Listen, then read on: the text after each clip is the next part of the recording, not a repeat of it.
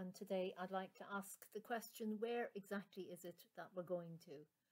Well, the word Bethlehem or Bethlehem comes from the Hebrew House of Bread. In Arabic, Bethlehem is the house of flesh. The flesh made man and dwelling among us. Emmanuel, God with us. Jesus, the bread broken to feed the world.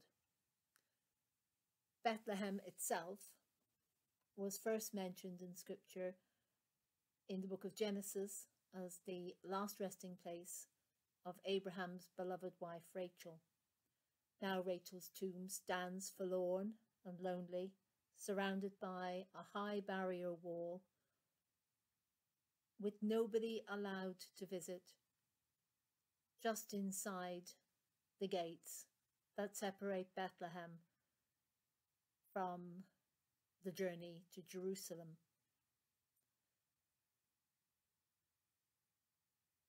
It is the birthplace of King David. It's the place where Ruth and Naomi, her mother-in-law, gleaned the fields and walked the path.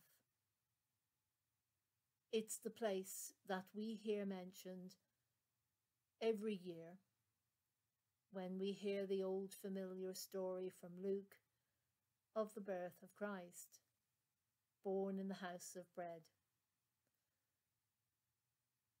What type of bread do you like? What type of place do you imagine the house of bread to be? Is it like walking into a baker's? You get the aroma of freshly baked loaf.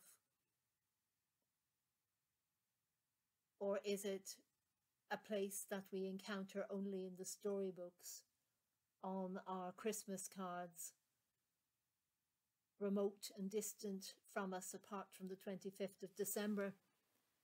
Or is it a place that comes alive for us every day of the year as we go past the child in the cradle and encounter the man who turned his back on the trappings of life to sit with the lost, the lonely, the mentally disturbed, the marginalized, the poor, the outsiders, the strangers, the people of all faiths and none, sat and ate and laughed and broke bread with them, and in the end became bread broken.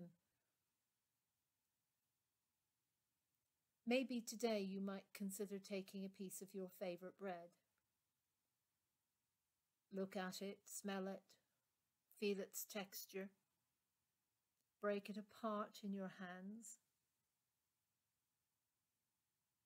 taste it in your mouth, think about the land that it came from, the hands that planted the seed by combiner or driller.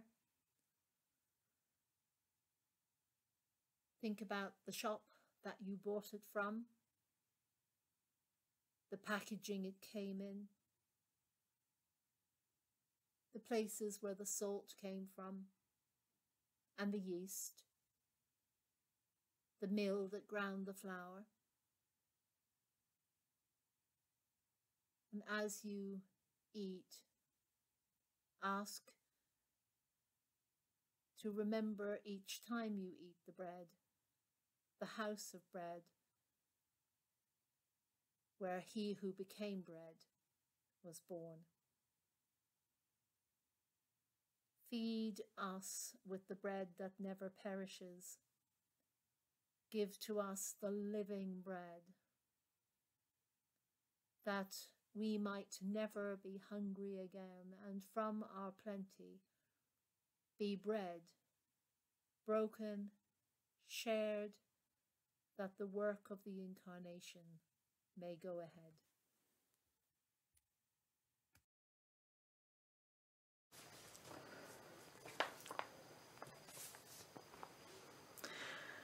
Once in royal David's city stood a lowly cattle shed, where a mother laid her baby in a manger for his bed. Mary was that mother mild, Jesus Christ, a little child. He came down to earth from heaven, who is God and Lord of all, and his shelter was a stable, and his cradle was a stall. With the poor and mean and lowly lived on earth our Saviour holy. And through all his wondrous childhood he would honour and obey, love and watch the lowly maiden in whose gentle arms he lay. Christian children all may be, mild, obedient, good as he. And our eyes at last shall see him through his own redeeming love. For that child so dear and gentle is our Lord in heaven above, and he leads his children on to the place where he is gone. Not in that poor lowly stable, with the oxen standing by, we shall see him, but in heaven, set at God's right hand on high, when like stars his children crowned, all in white, shall wait around.